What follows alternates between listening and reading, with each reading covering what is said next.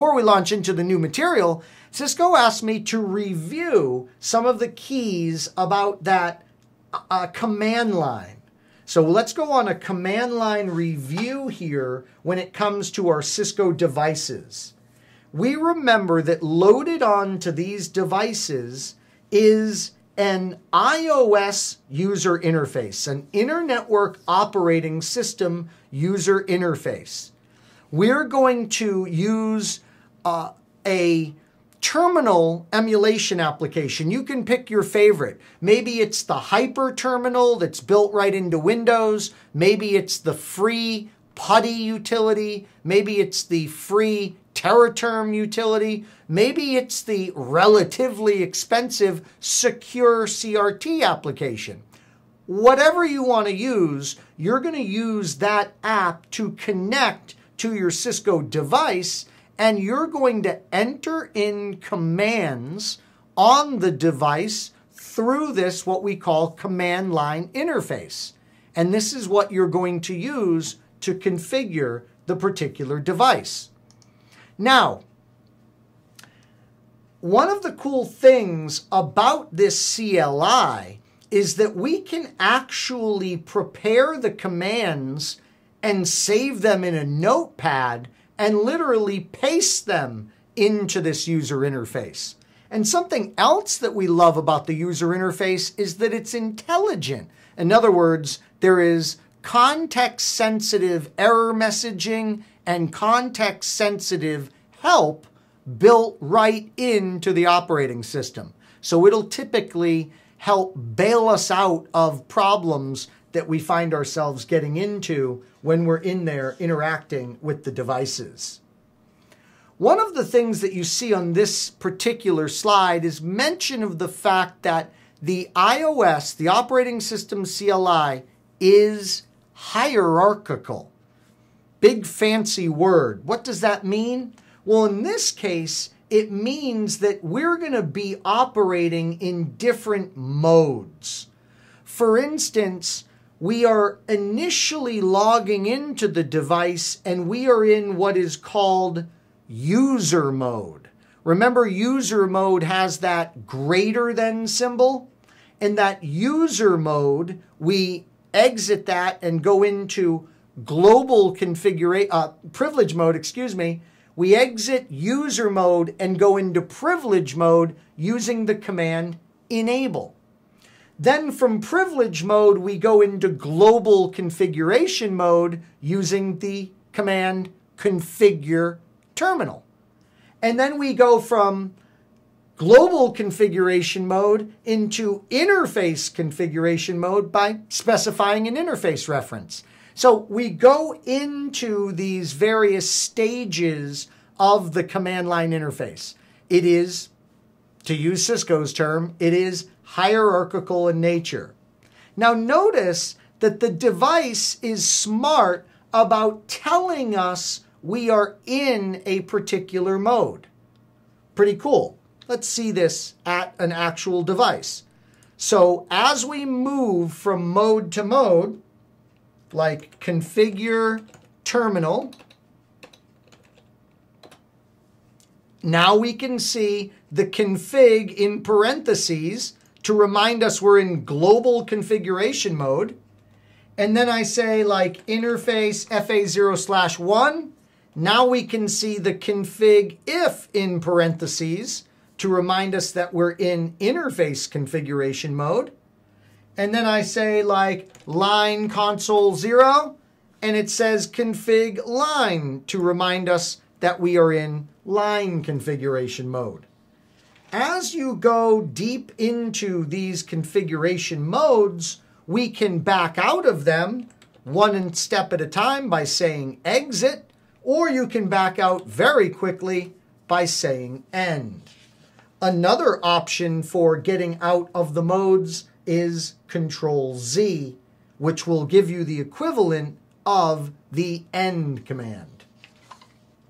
So there is this hierarchy within the command line interface, and sure enough, the commands that you can issue when you are in a particular mode is going to vary from mode to mode.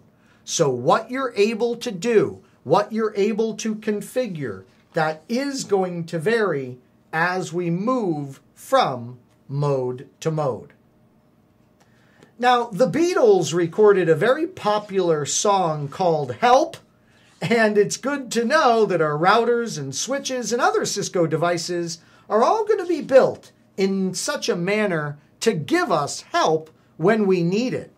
Here to tell us more about the help system that we're going to find on our Cisco devices is our own guest expert, one of our guest experts that we'll have in this course. He is a dual CCIE, so he not only has one CCIE like myself in routing and switching, he also possesses a CCIE in the area of security. His name is Ed Yanez, and Ed's going to tell us more right now about this built-in help system. Help facilities of the Cisco IOS CLI. Let's take a look at the help facilities of the Catalyst 1900 switch. You need help, believe me, because of the sheer number of features and commands used to configure them. First, there's context-sensitive help. This command, or this feature, provides a list of commands and arguments associated with a specific command. This feature will help you configure a technology by giving you syntax of the next command when you press a question mark. There are console error messages. These are messages the switch gives you to help you identify problems with the CLI command you entered. For example, if you did not enter the proper syntax, the console error message will tell you about it and give you a pointer on where you went wrong. There's the command history buffer. This command allows you to view any of the previous commands you entered to a maximum limit.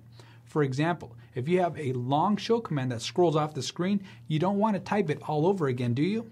No, so you access the history buffer using the up arrow and press enter to repeat the command again. Well, great stuff. Thanks so much, Ed. So we've got a very robust help system at work here, literally context sensitive, and it's combined with those great error messages and things of that nature so that as we are working with the operating system, it's going to really try and do its best to help us out. Let me demonstrate this, for instance. Here I am on this switch, and I say configure terminal, and I say service password encryption. And I'm doing this wrong, as many of you can see. And I hit enter, and it says, hey, look, you've made a mistake. And you've not only made a mistake, but you made the mistake right there at the E in encryption. Look at that. Look at how clever it is. It's telling us right exactly where we went wrong in this command. And now I look and go, oh yeah, thank you very much, Mr. Cisco Switch. I now remember it's service password hyphen encryption. So it's really, really a sophisticated command line environment, much more sophisticated than something like the disk operating system, DOS command line. So pretty clever how it's going to help us out. Now, what are the various commands that we should know right off the top of our head? And in what mode would we execute those commands? Well, that's a very, very valid question. And what I want to do right now is go on a little tour of the commands that we should know right off of the top of our head when it comes to these particular devices. So let's take a look at that right now. I just got a little lost here. Where are we? Here we go. Okay, banner message of the day. Do you remember this one from ICND1 materials? The banner message of the day is that message that you can configure to display to individuals as they log in to your Cisco device. Using any particular methodology of login, they will see this message of the day, and you might warn them about trespassing into the device, or you might warn them about, maybe it's a message about some particular outage that your network is experiencing that's a planned outage. So the banner message of the day, remember that one, and that's in global configuration mode. Erase startup-configuration. Wow. Yeah, this is when we want to go ahead and we want to take the saved configuration of the device and trash it. Yeah, erase it. So we're essentially, it sounds to me like we want to get the system back to factory defaults. We could erase the startup configuration, reload the device, and we're back at the factory defaults. Line console 0. Line console 0 is how we're going to go into the console port in order to configure that console port, right? So we go in there to configure it, and this is the port that we connect to with a local computer in order to configure the device initially. Show CDP neighbors. This is how we can discover what devices that we are neighboring with in the Cisco infrastructure.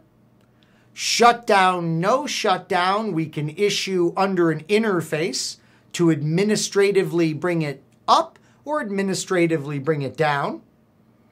Configure terminal, we've seen already in the class. This is how we are going to enter the global configuration mode in order to make changes that are going to globally affect the device. A great example of this is to go in, let me show you how we go in again. Configure terminal gets us in that global configuration mode. And then one of the things we desperately need to do on this switch is give it a name. This is our switch 1 device. So we issue the hostname command in global configuration mode in order to give the switch its name. Notice changing its name is certainly something that's globally impacting that particular device. So sure enough, it's global configuration mode that we need to be in there. All right, what else? What other commands should we know? Well, right on cue, there's the hostname command that we just demonstrated. The hostname command, as we said, will be used to give the device a name that we can use to easily recognize that network device in the infrastructure. Line VTY 0 through 4. Here's our virtual terminal lines. This is how we enter the virtual terminal lines, and this is how we control things like Telnet and SSH access into the device. We've got show interface. Show interface is an excellent verification command when we want to see the status of an interface right down to how many bytes have been sent and received on the particular interface. So here in the switch, I can say show interface fast Ethernet 0/23. And this is driving me crazy. You see what's happening here? The operating system keeps interrupting my typing with its messages. Yeesh. We want to get rid of that. So how we get rid of that, you probably remember this from ICND1, is we go into global configuration mode, then into console configuration mode, and we say logging synchronous. This is one of the first things that I do on my Cisco device at the CLI so that it doesn't drive me insane.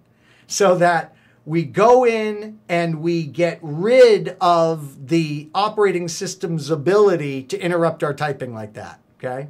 So, logging synchronous, something that we definitely want to do right away. Okay, so what I was going to show you was show interface, FA0/1 for instance, and here we get all of this very, very important information about the health and the utilization of this particular interface. Right up here we can see, fast Ethernet 0/1 is down and its line protocol is down because it's not connected to anything. Yep, it's not connected to anything. So sure enough, we're not going to be sending and receiving a bunch of traffic. It's really interesting. At one point, this was connected to something because over 5 minutes, we have sent and received packets. Pretty cool. But right now, at this very moment, we don't have it connected to anything. Pretty cool. What other commands should we know intimately from our ICND1 class? How about switch port mode access? Yeah, this would be done on one of our switches, and this is to make it an access port where a workstation would plug in order to access the network. There's copy running -config to startup -config. This is how we save our configuration, isn't it? We're going to take that configuration that is in RAM, in the running configuration, and tuck it into the non-volatile RAM, the startup configuration. Yeah, pretty cool. So take the configuration in RAM and tuck it into the non-volatile RAM so that it can be used when the device is restarted. How about entering an interface? Yeah, we've already seen that. We're going to type interface and then the name of the interface. Don't type interface like you see here because that'll just return an error. It's interface and then, of course, the name of the interface. The login command. The login command is one of those deceptive ones, isn't it? The login command says, you know what? I want you to check the password that we set at login. Let me show you. Let's go up to our switch and let's go in there and say, okay, for the line console, we want to set a password and we want that password checked at login. So yeah, that's what the login command is all about. It's saying when someone logs in, have to provide the password. You see, if you were to say no login, a lot of people interpret that like, oh, I'm making it so that no one can log into the console port. No, what you're saying is they can log in and there'll be no password checked. Let's prove this. I'm going to exit, and now I'm going to press return to get started, and look at that, we get right in. So no login is going to prevent the password from being checked that we set at login of the console port. Show port security. We learned in the ICND1 class, we learned about port security. Port security is that really cool security that we can do at layer 2 on our switch ports to lock them down to a particular MAC address. In order to verify that security configuration, we can go ahead and utilize the show port security command. What else? Switch port security would be the command we would use to set that feature. There's the enable command. That's how we go from that user mode to privilege mode. There's the IP address command. That's how we set an IP address on one of our devices.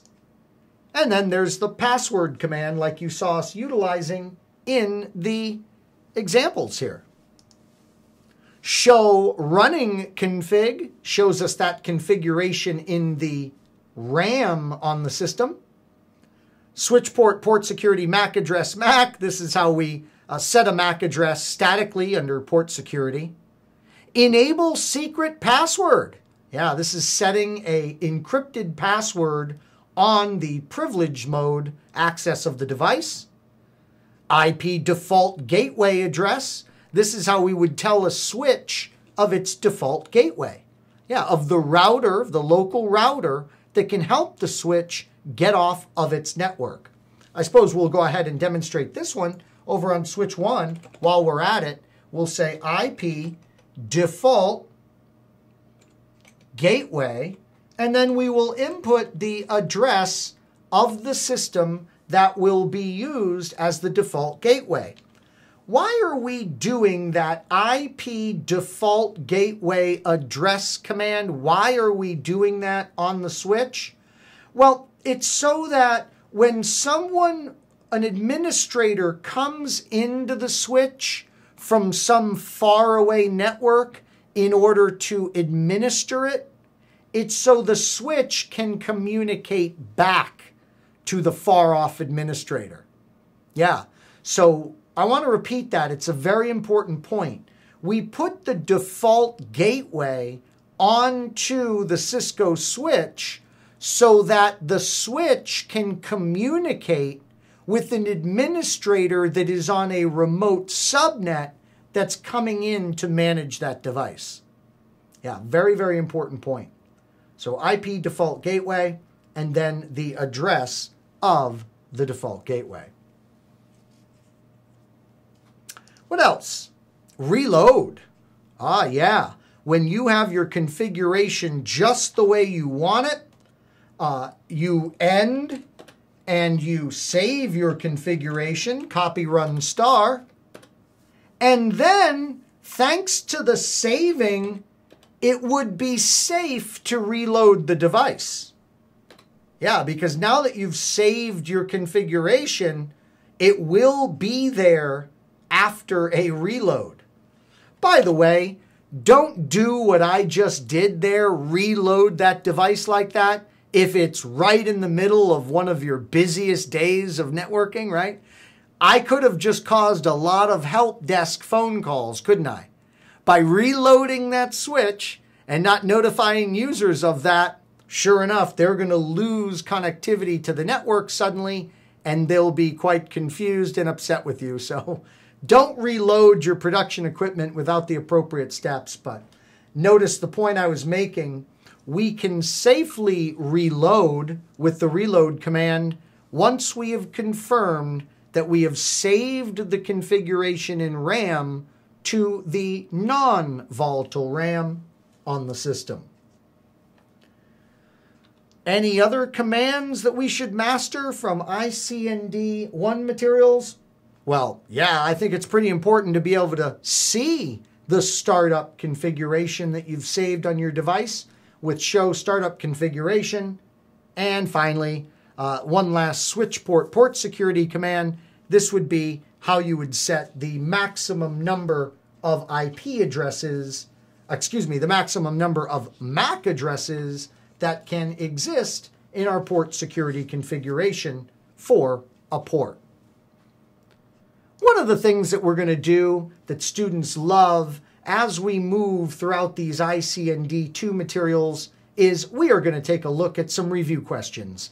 That's right, questions like you might see them in the certification exam environment. Which commands configure 192.168.123/28 on Fast Ethernet 0/1?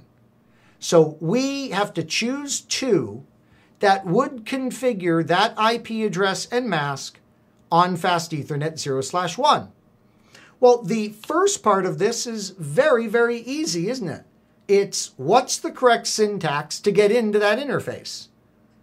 It's not interface config like we can see in the B option. It is simply interface Fast Ethernet 0/1, isn't it?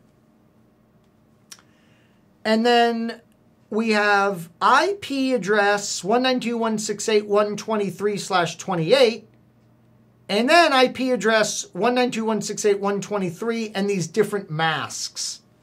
Wow. So we have to do some review here on how we do our subnet masking.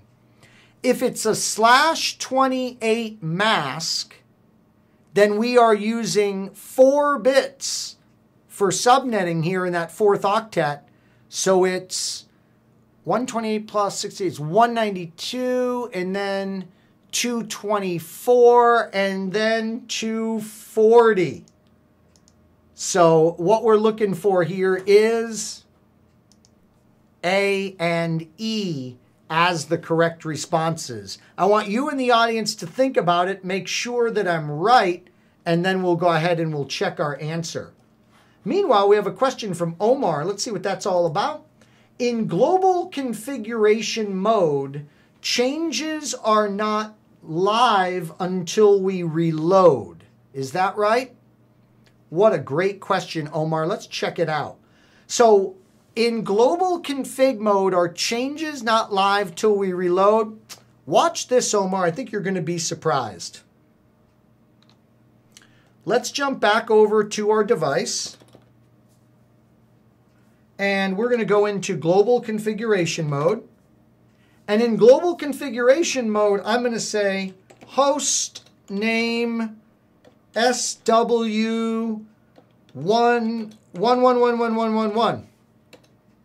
When I hit enter, notice the name of the device changed. So, wow. Changes that we make in the config occur immediately. Changes that we make occur immediately in global configuration mode.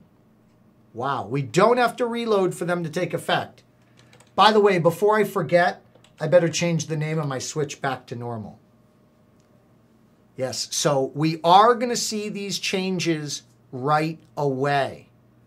Sometimes, in some circumstances, changes aren't effective until you exit the mode. But that's more the exception than it is the rule. For the most part, 98% of what you would do in these devices takes effect right away. Actually, to be completely clear on this, it takes effect when you hit the carriage return. When you hit enter on the keyboard, that's when the change takes place. All right. Back. Great question. Keep the questions coming, folks. Please, great questions. And the mentors flag them for me when they think I should bring them up in class. And I would imagine with this smart group, I'm going to be bringing up questions a lot. Okay, so let's go ahead and jump back to our review question. Were we right? Were those the two commands that would enable us to configure that on Fast Ethernet 0/1? Oh, we got it right. Whew! A and E were indeed the correct responses. I love this question, not just because I wrote it, and I did write it, but I love this question because it really gets back to, it kills two birds with one stone, to use that really bad expression. It helps us out with the subnetting, and kind of it makes us know that, and it makes us know how to configure an IP address. Oh, little error there. Let me just quickly figure out what's going on here, folks. 1 second as I troubleshoot this real quick.